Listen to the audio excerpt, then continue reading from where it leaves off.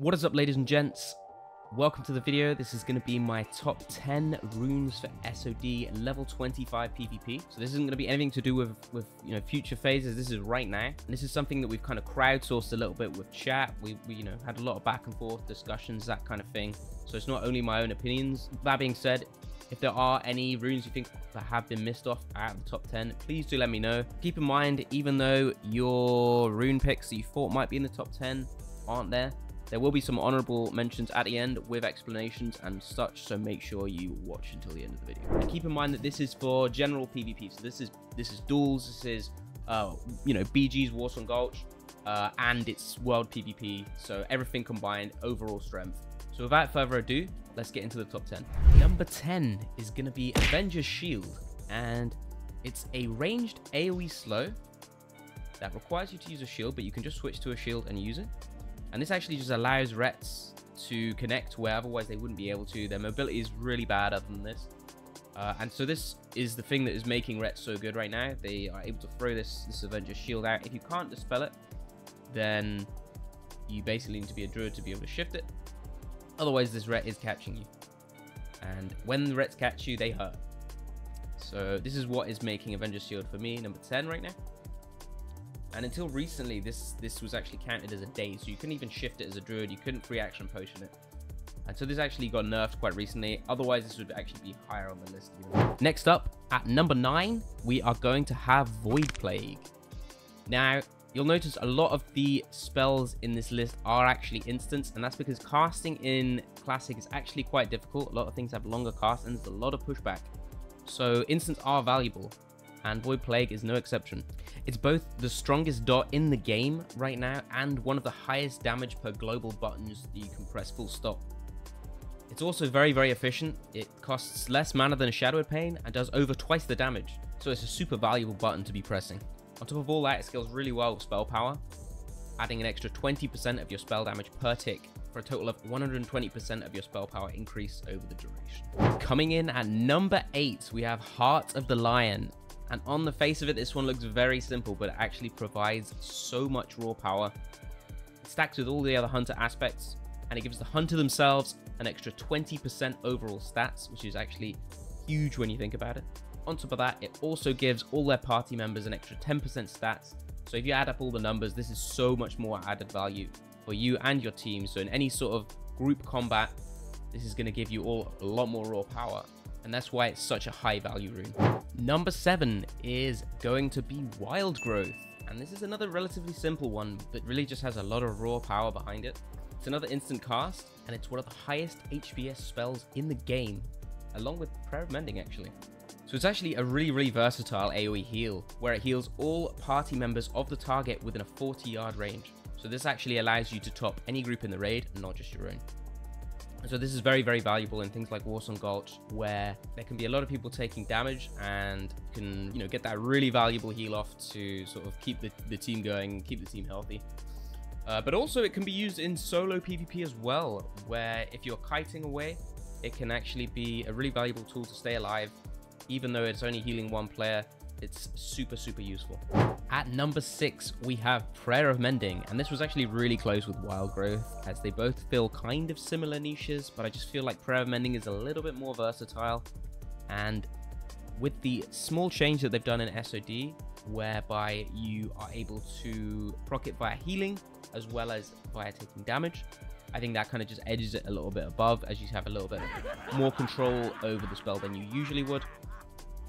And it's not constrained to groups. On top of that, it's a lot more mana efficient, and it's one of the highest HPS spells in the game, as long as you consume all 5 charges. Now, as I said earlier, you're able to proc this with healing as well, so you can use things like Lesser Heal rank 1 or Renew rank 1 to continue to bounce your pom around if it gets stuck on somebody or a pet. And this makes it very, very powerful. On top of that, it scales really, really well with bonus healing, I believe better than Wild Growth, 43% of your bonus healing per charge. Now we are coming into the top 5, and at number 5 we have Haunt. Now Haunt is another instant cast, and it is not only doing a nice chunky bit of damage, it also increases the damage of all the other Warlock dots on the target by 20%.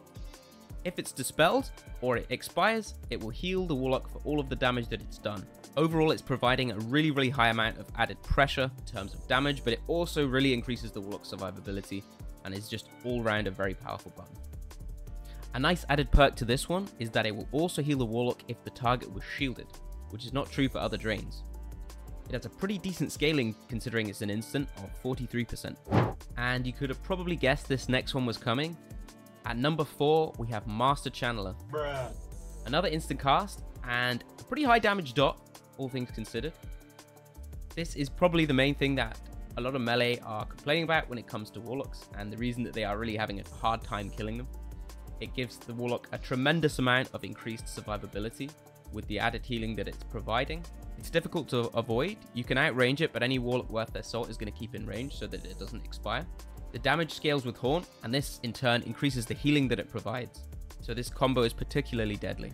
And as Mortal Strike is not available at this tier, the talent becomes even stronger. You might see this falling off in later tiers. Now, into the top 3, and these are the most complained about runes in the game, and with reason. At number 3, we've got Beast Mastery. And this is the cause of so much grief. It gives the pet 30% more HP, and it does 30% more damage.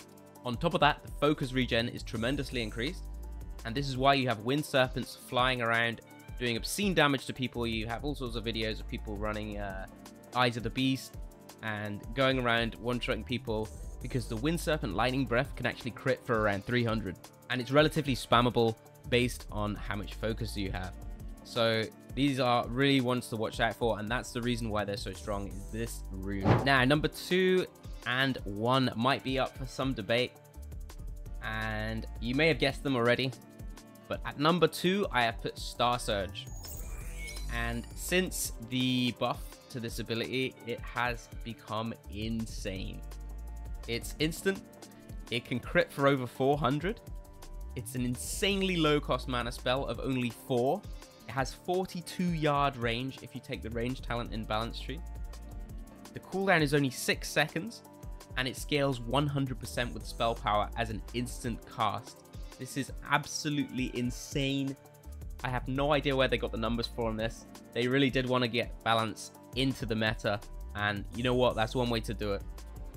I feel a little bit bad if it does get nerfed, because the rest of their kit is pretty mediocre, but this one rune alone is bringing Balanced Druids by the scruff of the neck up into S tier. It is bonkers, and it makes you wonder what could possibly be better than this in the first spot.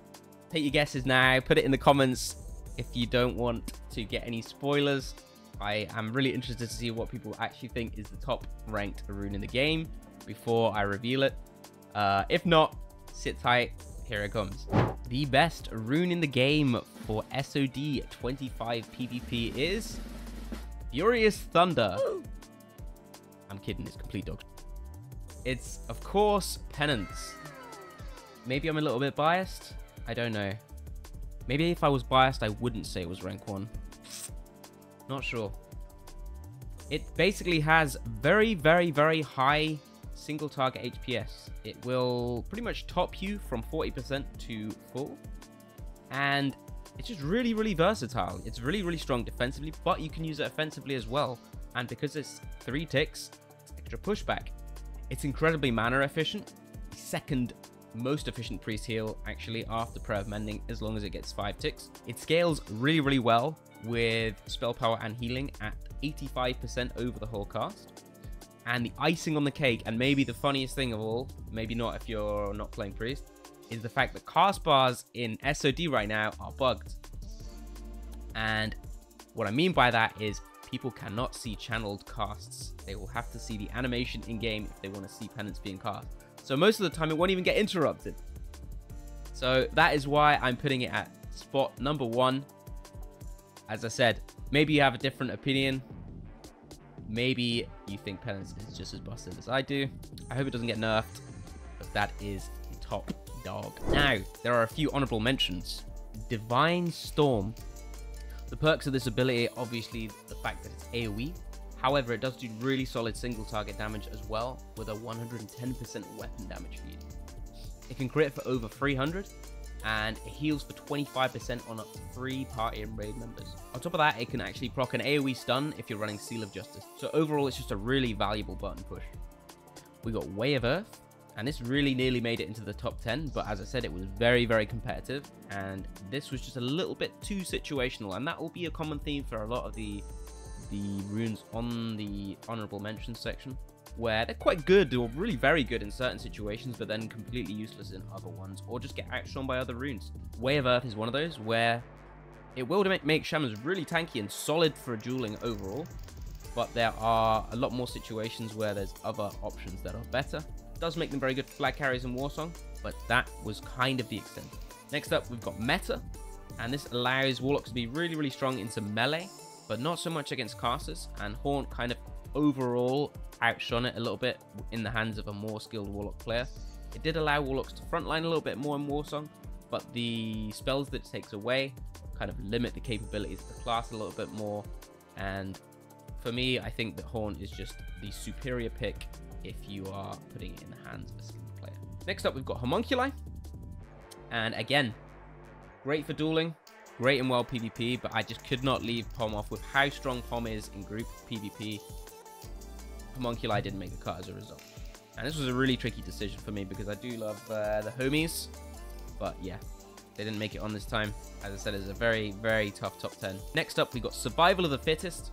Similar to Way of Earth, really, just makes flag carrier druids way tankier, but it's too much of a niche rune, and while it does really shine in that specific situation, there are not that many others where you would want to take it over the 3 Wrath, which also I guess could do with an honorable mention. Not a bad pick either.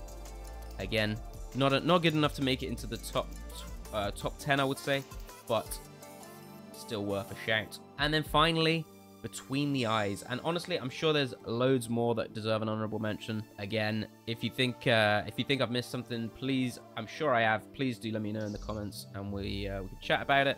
But yeah, Between the Eyes almost made it in, and as Rogue's only stun at the moment, it is very class defining right now. However, it just isn't quite strong enough in group combat. It isn't that thing that will swing the battle in your favor. It is still a little bit too niche. That is why it is only an honorable mention. That was it. Thank you so much for watching, guys. I had a lot of fun making this one. We had a lot of fun with chat, theory crafting it, and so on.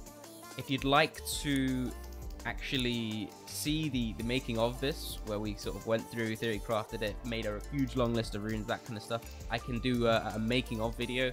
If not, we'll continue on with the pure stuff and the educational stuff and the PvP. It really does depend on what you guys want to see, so yeah, just let me know. Thank you so much for sticking around if you made it to the end, and have a good one.